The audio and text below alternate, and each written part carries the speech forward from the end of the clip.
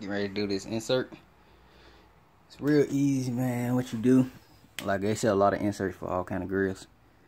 What you basically doing is cutting the inside out and then putting this one, whatever insert you get, you're putting it in place of what's right here. And they usually come with mounts. So what you'll do is drill the back side and then mount the insert. And well, I'm about to go ahead and cut this out and then put this in and see what I got. Go from there. Got it all trimmed out. That's what I gotta do now. Sand these edges down both sides. And if you want it to be perfect, this grill is gonna cover this whole section. But if you want it to be perfect, you can go and trim all this down. I may do it, may not, but definitely gonna sand this down both sides. And then get ready to mock up.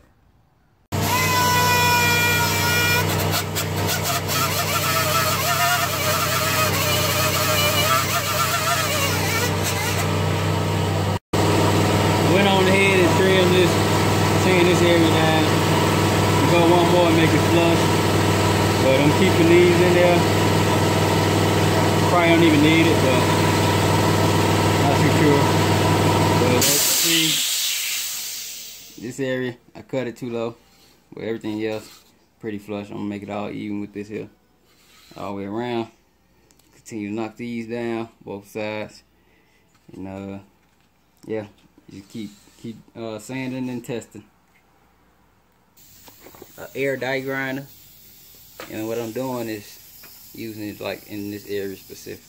The DA kept tapping in these corners, so I'm gonna fix it, but I don't want to like sand this whole thing down. I'm just inserting the grill, so I'm gonna fix this, but I'd rather not keep tapping in those areas and just sand exactly what I need to sand.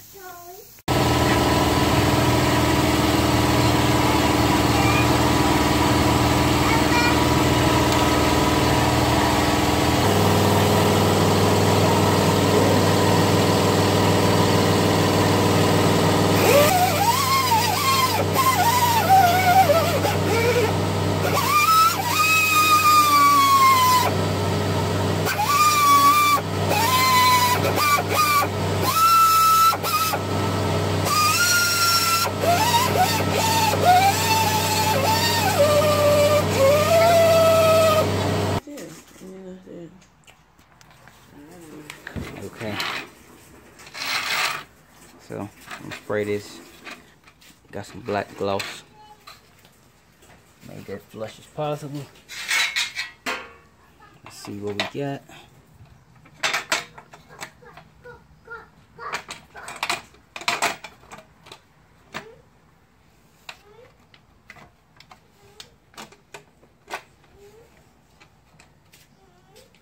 Fit pretty tight. We're about to get some type of foam or something put on the other side so I can flip it over and see why it's tight as it is. Alright, it's tight like that because the mounts, they not bent inward, and this whole thing is a slant, like slant it this way, so that's why it's tight like that. So what I'm gonna do, put some pressure on it, do the bottom two, then the top two, and once it line up and everything, take it back out and spray those areas that got touched. But as you can see, you got like it's tight, a tight gap at the bottom and a bigger one at the top.